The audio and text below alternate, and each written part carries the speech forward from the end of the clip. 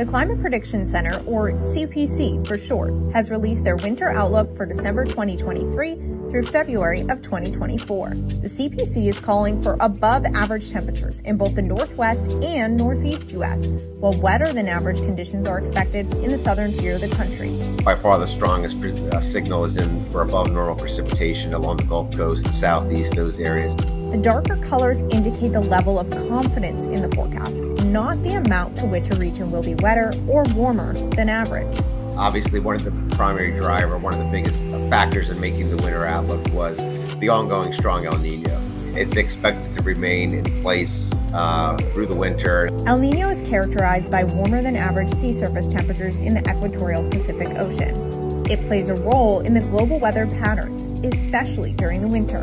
El Nino winters are characterized by a southern jet stream, leading to wetter conditions in the Southwest U.S. and Gulf Coast.